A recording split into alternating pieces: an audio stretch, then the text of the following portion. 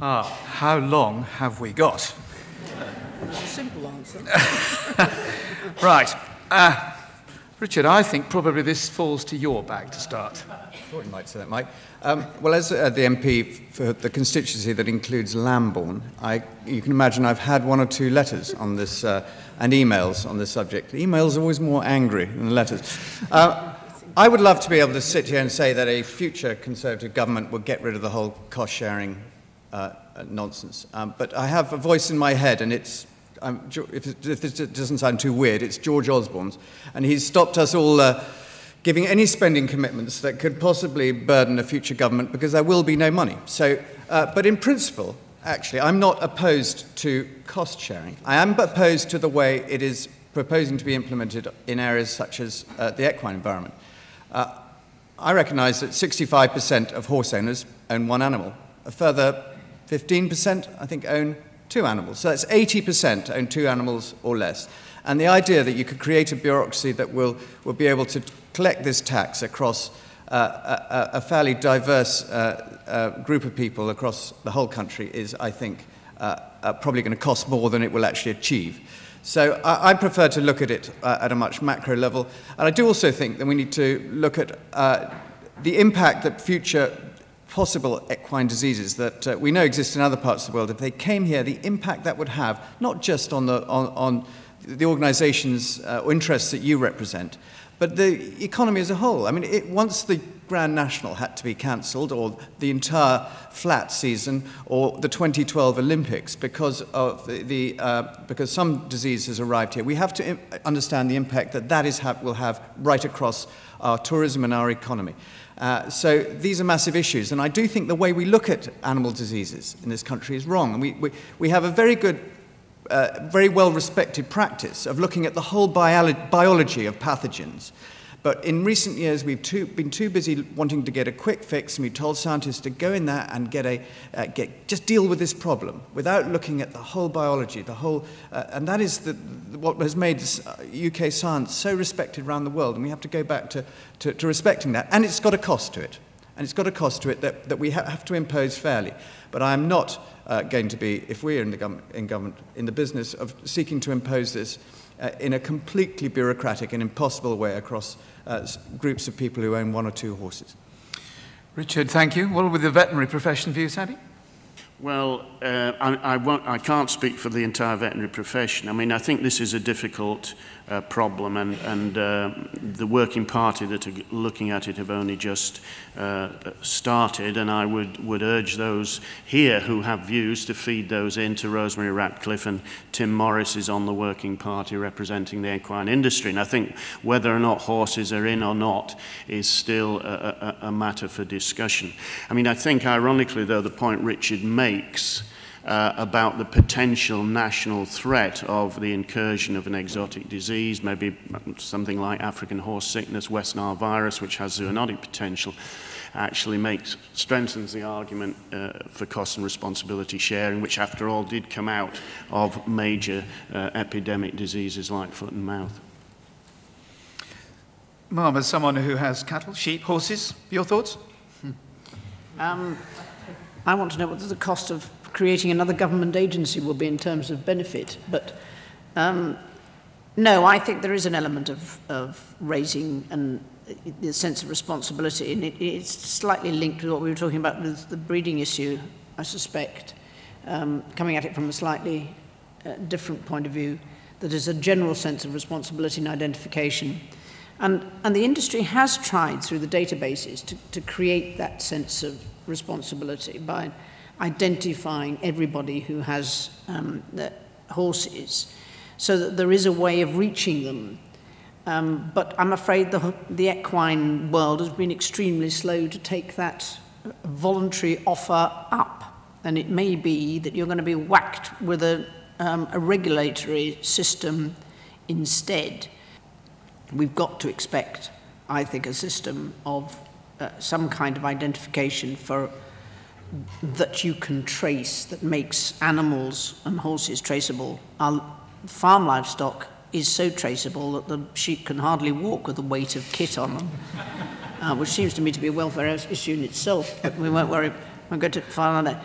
identification issues, but certainly a system that you can identify where horses are and who owns them seems to be entirely reasonable. I just don't think this sounds very convincing in that respect, and I don't think people will buy into it.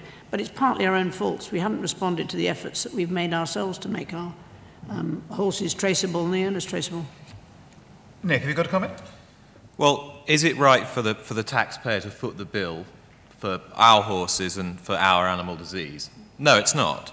But is this government proposal necessarily the right thing? No, particularly when it comes to horses, because what we've got, as Her Royal Highness was saying, is the creation of a quango, so more bureaucracy, and breaking down the responsibility between that quango and Defra, which you're still contributing to through your taxes. And the point is that horse owners don't receive the vast subsidies that large animal owners do. They don't receive subsidies from Europe. Most horse owners aren't commercial breeders. There are some in the thoroughbred industry who are, but most are not commercial breeders operating as a business. So they're going to be hit hardest. The people for whom owning a horse is a stretch, the young people that we're trying to encourage to ride as part of the mobility and activity of the 2012 project, they're going to be hit hard.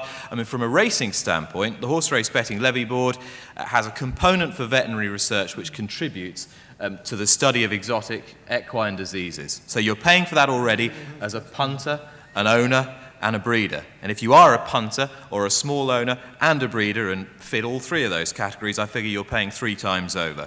Once through your income tax to Defra, once through the quango, and once through the Horse Race Betting Levy Board. I'm not saying leave us alone, but I think Defra could take an example off the horse owning community who, as has been said, do an awful lot to self-regulate and do an awful lot to make sure that the disease controls are in place. And I think that the farmer community could take a lesson from the equine community in this respect, and I support the campaign to rethink the horse tax.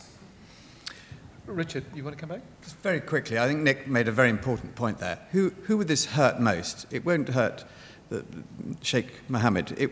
It will hurt the small livery stables in my constituency that they're finding life so difficult. They're hanging on by the fingernails. They've been hit by working time directive, by liability issues, massive as a result of that recent court case.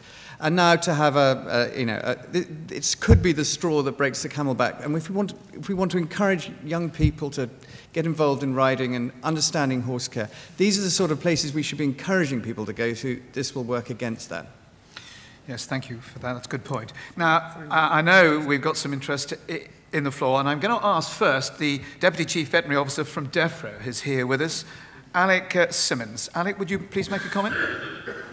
Your Royal Highness, Chairman, ladies and gentlemen, I'll be brief. I know there's a lot to talk about.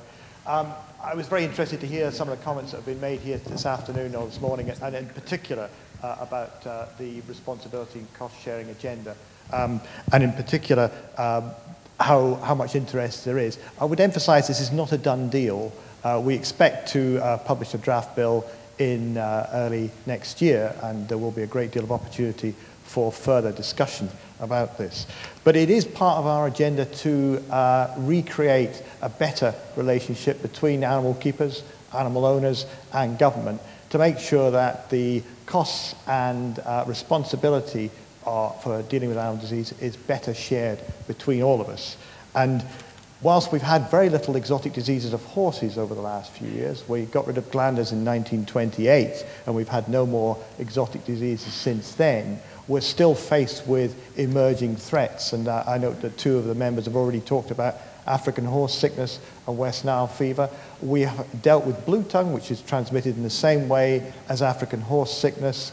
And that has come out of the blue, so to speak, and we are having to deal with emerging threats which threaten horse industry, public health, and the economy, and we need a better way of dealing with it. So sharing responsibility offers the opportunity for animal keepers to take better responsibility, take greater responsibility for decisions in the management of animal diseases. And the proposals are quite clear about that. At the moment, as you've already heard, they are confined to England, but we expect Scotland, Wales and Ireland, Northern Ireland to come in line over time, and the proposals from Europe are to work towards this harmonised across the whole of the EU over time.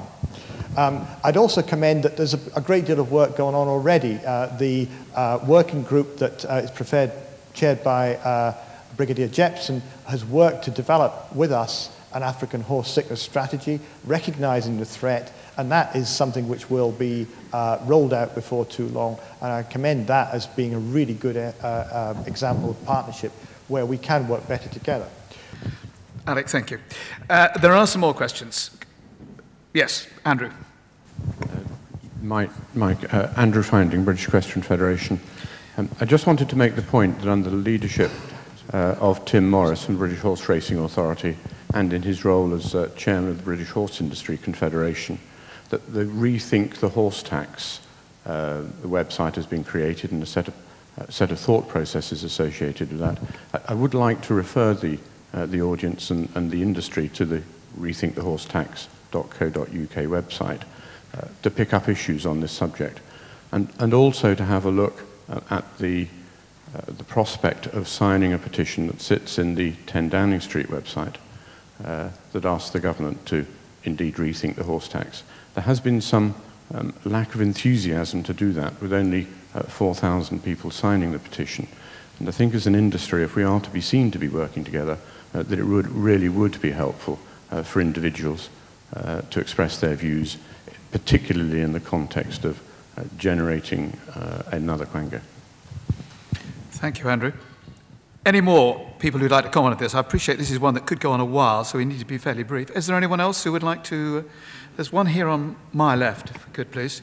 Just while we're waiting for the microphone to go there, I would just remind the audience, too, of the Pirbright foot and mouth disaster, which was of a company and a government making, and who paid the cost then?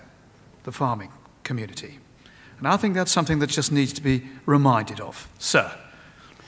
Keith Meldrum, veterinary advisor to World Horse Welfare. I used to be chief veterinary officer in MAF some years ago. My concern about the proposal coming from government is whether it will work from day one. I am concerned about the fragmentation that is now occurring, the possible split of animal health and animal welfare, with animal health, the state veterinary service in Worcester, the Scots and the Welsh and the Northern Irish not taking part in this at the present time, and the Commission coming later. I think we've got to have a system in place that is workable from day one, and this fragmentation to me worries me immensely as to how you pull it all together in the face of disease. When you have a disease outbreak, it is imperative that you face that disease full front and that you don't spend too much time having to negotiate and liaise with various people who are spread out over the whole country. It is not the best system, in my opinion, to deal with a disease outbreak, and I hope the advisory committee will look at it from that viewpoint. Thank you. Keith, well done. There's no one who can speak with more experience and wise words. That's great. Thank you very much, Keith. I'm going to close.